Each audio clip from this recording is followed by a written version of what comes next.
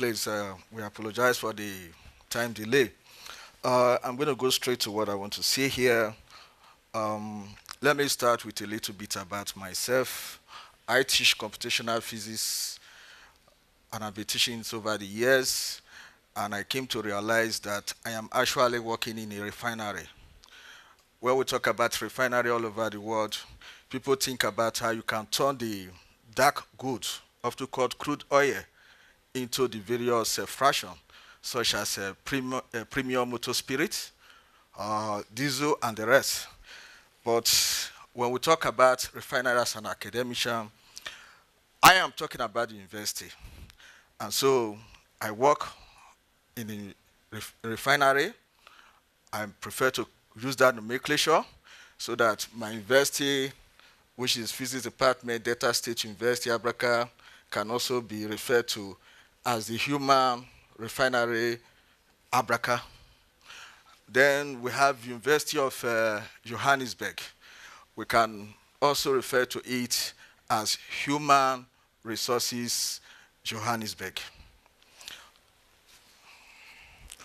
Now, having said that, in the beginning, all I wanted was to teach my computational physics courses using language that, of course, is general purpose, language that will enable the student easily take skills beyond physics. Then multi-platform, which means tomorrow, wherever they find themselves, either in the industry or if they remain in the academia, they can fit in because of the various platforms. So I also want a situation where my students will have access to the programming language. In fact, I started with MATLAB, and after some time, if you're in Africa here, you discover that the exchange rate of the dollar to many African currency, the difference is large. So it became difficult at some point for my students to be getting this licensed software. So I decided to look for a free and easily accessible programming language so that my students will be able to learn this key without paying for it. Then I want a situation where the programming language will have so many libraries, because one problem we have where I teach computational physics or computational science and engineering is that the curricula of both physics in particular and science and engineering, for instance, they are so tight, so compacted, that introducing new things is always difficult. This is a serious problem which we have. So I wanted a programming language which we have many libraries, so that my student can figure out the appropriate library to use to solve the diverse problem they want to solve. Then I have pursued all these goals over the years, and we have a number of publications, and of course my PyCon talk. I was here in 2014 to give a talk on Python then. I think I was also at California, that is to PyCon 2012 in the US, and this year I was at PyCon US 2019, where I gave a talk at the Educational Summit. Now, all this you can find in the website that is there, which is known as the PyCon Africa Computational Science and Engineering Tour Project. Our new goal now is talking about Python, but I will tell you my basic philosophy all along is the desire to ease the learner into programming and to give them the opportunity to develop a conceptual model of what a program is and what it does.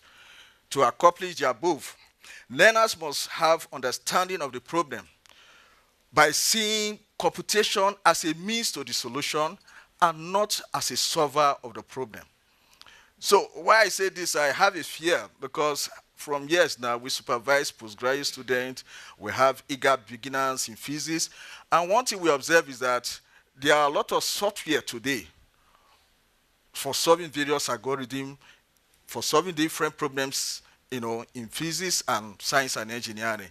These algorithms, they are implemented, many of them are implemented in Python. And what many students do, postgraduate, they want to take the software and use it to compute data. As far as I'm concerned, that is good. But if you just compute the data of the originator of that software, then what you are doing You are just following what that person is doing. And of course, by definition, we know whoever is following can never lead. If you want to really do well in research, in science and engineering, you must be able to look at the software. Before then, you know the problem you want to solve. Even if the software you are using is not capable of solving all the problems you have, you should be able to modify that software. This is why Python is good. It's an open source, right? You should be able to modify that software and use it to solve the problem you want to solve. By so doing, you are now a leader in your research area. So, of course, if you look at it, this is simply this philosophy of Python. If you agree with me today, the Python community is growing, and the way Python is expanding and being used in diverse areas, it has gone beyond the dream and even the fantasy of Guido when he was developing Python. So another thing I wanted to do was having more and more learners access computing devices. This, for those of us here, access to laptop is easy for us, so we won't even know that there are people who do not have access to laptop, even when they are interested in programming. I have met them as I move around, and so it's always a problem. Sometimes you organize a workshop, you see people come, they want to come, they use the computer lab there, but they don't have their own laptops. So I am always interested in exploring how to use computing devices that are cheap enough for the learner to go home and be able to practice with them. Now, if you look at what are the basic functionality of every computing system, you talk about the input, you talk about the output, the processing, and of course what? The storage. Now, the Android phone, which we all carry today, has these capabilities. Now, why will I be talking about Android phone? As I said, for people like some of us who are here, Android phone, what can you do with programming with Android phone? But what I'm saying, there are two things I just mentioned now. One of them is that I am interested in reaching those underprivileged people who do not have access to laptops or any other computing device more than the handset. The good news here is that the Android phone, which are the smartphones, of course, they are growing. The distribution is growing. There are statistics, which we'll find in my talk in the US, which shows that the distribution of the Android phone is growing in Africa here, for example. More and more people are having access to the Android phone. And the way the technology is going, we know with the miniaturization tendency of with the physicists, we know Android phones are going to be more powerful at some point. They have short memory, short megabytes and all that for now, but that is just for the period. They are going to advance. So looking at the Android phone, it has all this capability: handheld, computer reader and phones, powerful onboard computing capability, capacious memory, relative large screen, and open operating system that encourage application development. Now, interestingly, quite a number of programming languages are already having advancing versions in the Android phone. For example, QPython, which is the Python version of the Android phone, has already been launched since 2012. And of course, development is growing. Furthermore, students can also take advantage of slim version of Microsoft Excel for computational physics, but a student who has no access to the laptop can also build his PowerPoint development to make presentation. So this is the kind of thing I am really interested in. So my thinking is that if with a Android phone, the student of today and anybody for that matter now who has access to smartphone can be engaged in computational activities anywhere, anyhow, and anytime.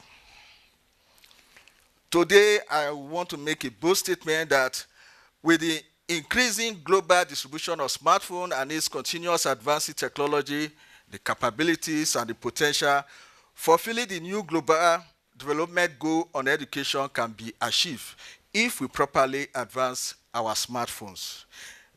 Therefore, I am excited to consider this my presentation more as a preliminary report of what the smartphone, how the smartphone is going to contribute to achieving the global developmental goal on education.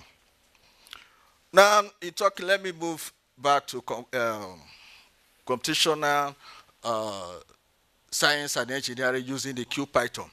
Now, since involving QPython for my teaching, by the way I involve it is that I am not saying, oh, if you don't, you must come to the workshop or class with QPython. If you have your normal laptop, please come. The good news is that if, as we are going on, you can use your laptop, you can also use your Android phone.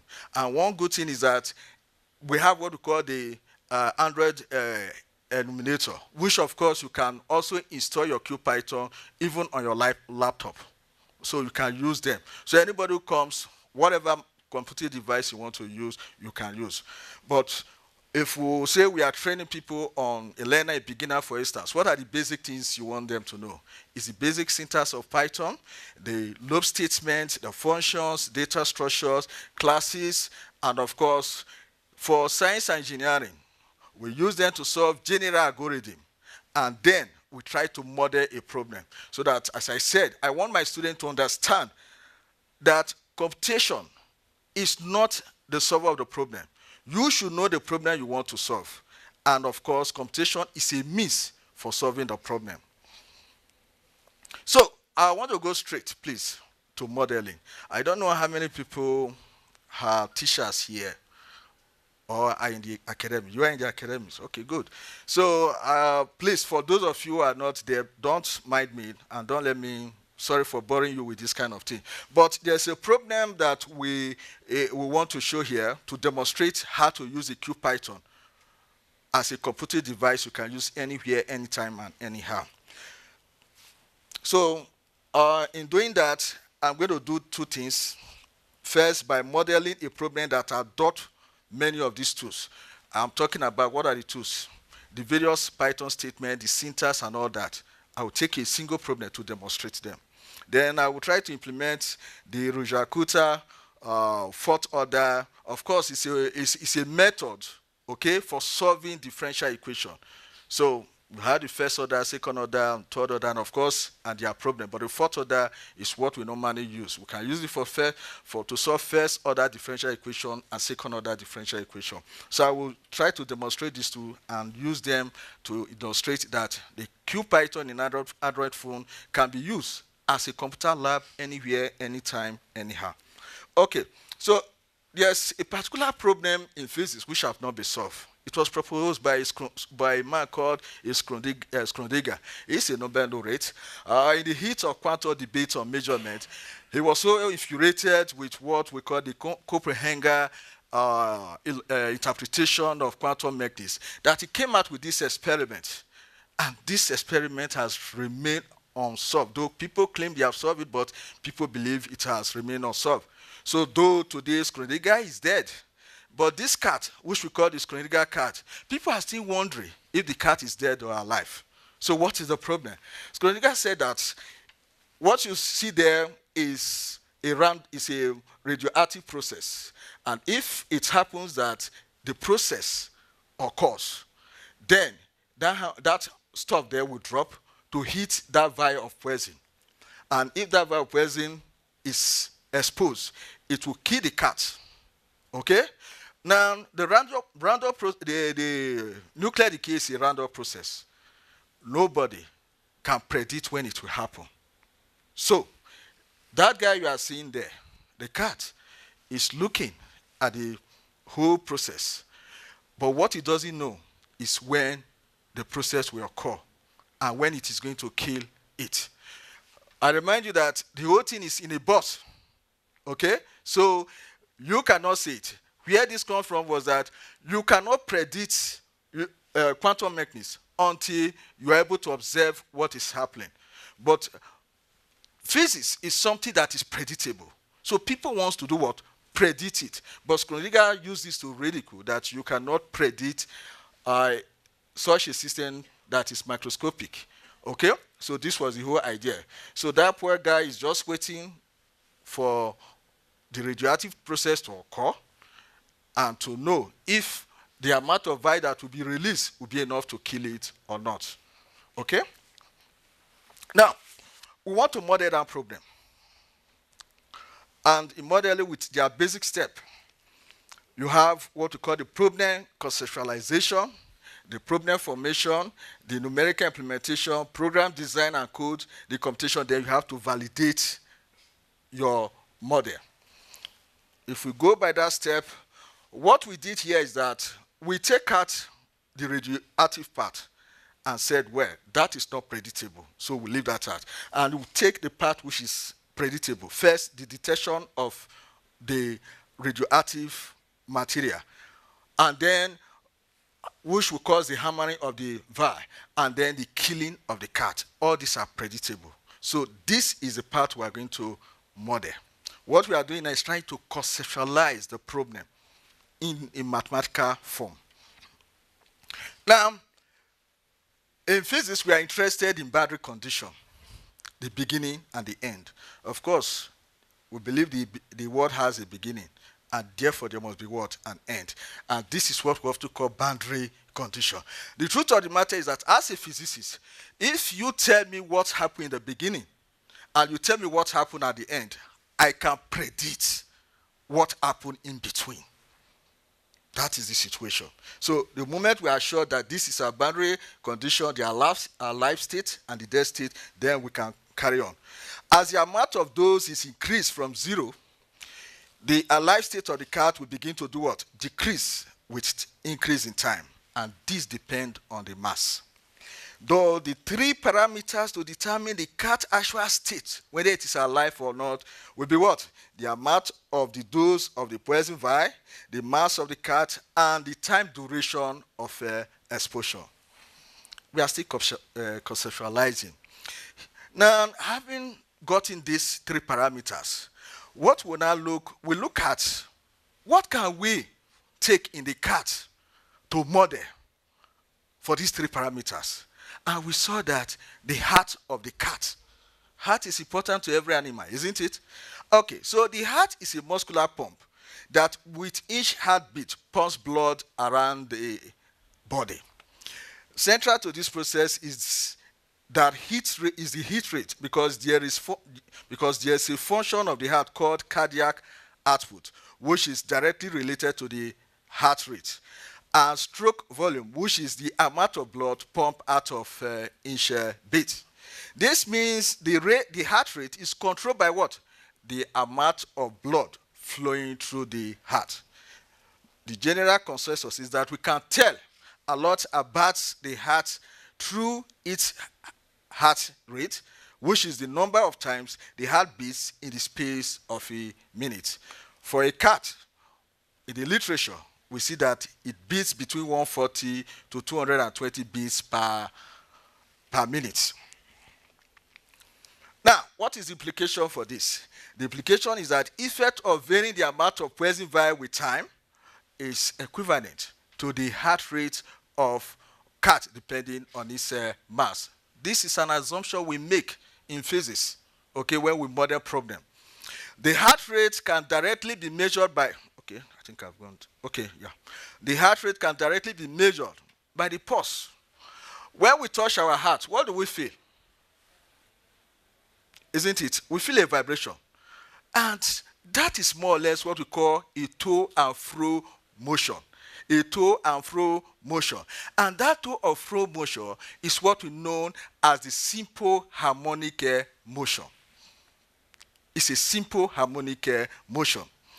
And the good thing here is that in physics, what we do is that when you have a complicated problem, you cannot solve it. You look for a simpler problem to represent that problem. And if that problem gives good result, that becomes the model, and you accept it. But if the result from your modeling is wrong, then you can no longer use that as what? As a good model. So, the simple harmonic motion in general is of great importance in physics because most complicated problems can be modeled as simple harmonic motion as we are doing here. So we are saying the cat heart can be conceptualized as what? A simple harmonic motion. Okay, so what we did, this is a simple harmonic motion system. We call it the simple mass spring system. Of course, when you have a spring and you release it, it oscillates up and down, to and from movement, like what? The pulse of your heart. And this is what we now model. I'm going to skip the mathematics, how we generate all the mathematics. But one thing that came out is that we can represent that movement, that motion, by that equation there. And that equation is a second order differential equation. And now, a second order differential equation, there are various ways to solve it. The good thing here is that this one has what we call constant coefficient. And when you have the one that has constant coefficient, is that you can use what we call the auxiliary method. The auxiliary method of solving second order differential equation with constant coefficient, the homogeneous type, is that you reduce the problem to just solving a quadratic equation. So you can see, what I'm doing now, I'm talking about physics. I've not gone to what? Computation. All I'm still talking about is physics. Now, with that, you can see the parameters. We now had mass of the cat, which is equivalent to this, proportional to the size. You have B, which is the amount of poison. Then K is the pumping of the blood. K is the restoring constant, which of course become the normal flow of the blood. So with that, having done that, these are of course the possible two solutions. Now, what we show here is that if you solve that solution, there's what we call the B squared minus 4 km test. That test shows that if it's less than 0, that is going to be, in that case, the poison, as you can see, the difference between the poison and the product of 4 times the 4 km is less than 0. That means we have underdosing. The other one is when the equal have critical dosing, and the last one is when it is overdosing, which will kill the cat. So having got this physics clearly, which I explained here also, how do we numerically solve this problem to determine the actual state? So we now go to QPython. You do not need a supercomputer. You don't need even a laptop. With your Android phone, with QPython, then you can solve the problem. So one thing is that there's so much difference between what we have in QPython and the Python itself. The first thing is we know that this is a quadratic equation. Now, creating quadratic equation in Python, you can use, you just import from model poly1D function. It's a polynomial, gives you any polynomial. But we can't do that with QPython because the only model we have there for mathematics is the math model. So what do we do? Good news is that we have what we call the lambda function, which is an arbitrary function you can create. It's not like your Python function, but you can always replace it with what? Your Python functions. Now, one thing we saw is that write this code straight away with your quadratic equation. You can solve the problem, but we have a problem here. This underdosing case, the underdose case, is going to give us what? A complex number. And math cannot give you complex number. Yes, there is complex function, which of course comes with math. But if you use that, you won't get the correct codes. Okay? So what do we do? There is good news is that we have CMAT as a model. CMAT is a complex model, which of course actually came from it came from mathematics, and it came from what we call the complex. It came from it's a complex mass model, and it came directly from mathematics. So what we can do is to import it. But now, if you say import all, as we normally do, it means it's going to convert both the real and the complex part of the solution into what? Into complex part. So one way to do it, we are now assuming we are teaching our students how to use your QPython. One way to do it is to import CMAS alone. Just import CMAS. Then you use it for the specific this case where you have it. You don't use it for the other cases. Okay. So because let me just go straight to the program. Yeah. So you can see the program here. This is a program which you can run, and when you run, you can see we started quadratic equation using the 3 parameters, and which of course is the mass of the cat, the value of poison, and then the restoring constant there, which we have there. Now, one thing is that initially when we started it, you can get it for each of them. But we wanted to show how to use the for loop. So you can see the for loop has been used there. And you will see every other program goes on the way you can program everything. We have the three cases there. And when you do that, this is what you are going to get, that at m equals to 4 kg, b equals to 4 ml, k is equals to 140 beats per minute. The time is there. This is underdosing. When you go again, you increase, of course, the portion of the vial of the poison portion. What you get is that you have overdosing. But look at the time. Means that as you increase the time, the cat is exposed to what? More poison, which can kill it, which is the overdosing state. Now, one thing we observe here is that if you look at it, we couldn't really get float number by using for. Well, in Python, you can use NumPy, right? Then you import a range, okay, for your float interval. But it's not in math. So what do? We say, okay, we use the while loop. And the while loop, you can now use what? Your range. And with that range, you can get whatever you want to get. Okay. I suppose, so this is the while loop, almost the same thing, but you can observe, we have used the for loop, and we have also used the while loop. And here, we now explain to students that in your math, in your QPython, if you want interval, you can easily use the while loop. So the while loop has an advantage in QPython, okay, more than the for loop. Okay. Then another thing is that I just quickly say, let me go through the Runschkutter. This is the whole stuff. But why I brought this is that you can see their entries. S is equals to this, Y is equals to this. When you run this program, it asks you what is your S, what is your Y. Why I brought this is that I wanted to show that even with this QPython, you can begin to prepare what we call illustrative application. An illustrative application is an application where you just put in, you want to calculate maybe whatever, you just put in your figures, and at the end of the day, you run, it will give you your answer. So this is why I decided to bring it in. Though we might not be able to complete it, but you can see that with this, you can calculate what we call the first order differential equation using the Runschkutter formula. You can also go ahead for the second order differential equation using the Runschkutter method. The beauty of this one is we are saying you can use this to prepare, to develop an application, an illustrative application in your Android phone. So when you carry your Android phone, because this one we're able to show this, I have a code here, this code we are seeing. If you tell me the half-life of any material, any element, immediately if I punch it, it gives you the result you want, what the half-life should be. If you tell me the initial value and you tell me the half-life, I will tell you what the half-life material will be immediately. It's so as simple as that. So what we have done here, I won't go more than that, but let me just say generally, QPython in Android phone is a blast. It's a blast. And with it, we are thinking that we can reach those who are highly underrepresented. Underrepresented here could be those who are not privileged enough, whose income are very tiny, that this sweetness, which we call programming, they only hear it.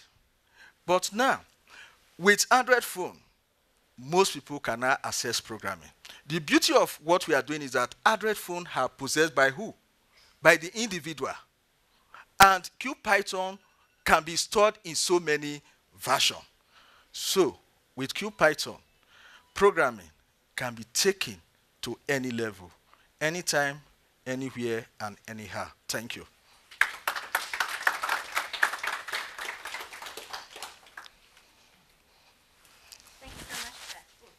So much for that. We have time for one question. Does anyone have a question?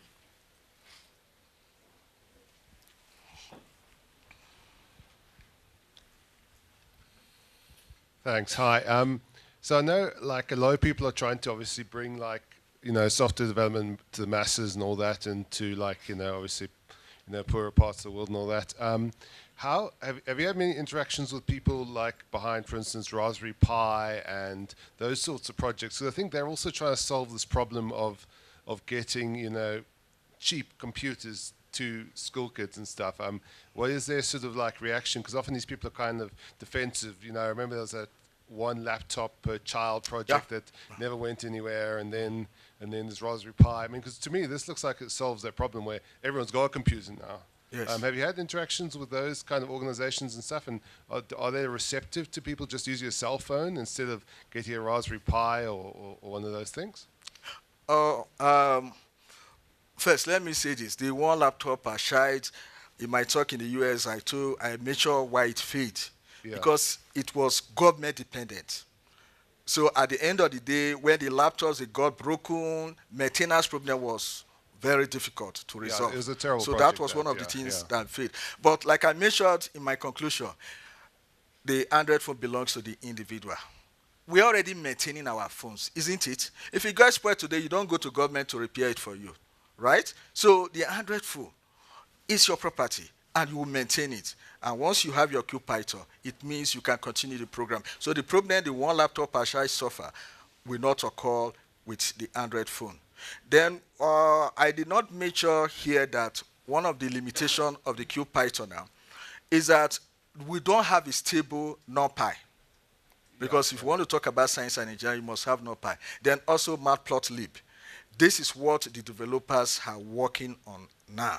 Okay, so a lot of those problems will be solved in the future then. Yes. Once you have that, it means once you have that. Because the result I have now, I couldn't display the graph. Otherwise, I'll show you a graph so that you see that as the poison increases, the time increases, or as the time increases, the poison increases. Then I'll also show another graph using Matplotlib. I didn't want to do that with another software, right? Then you'll see that also, that as the mass increases, the amount of poison that is required to kill the cat does what? Decreases. These are things we'll do with MATLAB. So we are looking forward to the day where QPython will have all those software. Actually have feature parity with the actual mainstream Python. Okay, awesome. Thanks a lot. Yeah, thank you. Yeah, this is a fantastic project. I need to try out QPython too. And everyone, thank you very much. Thank you.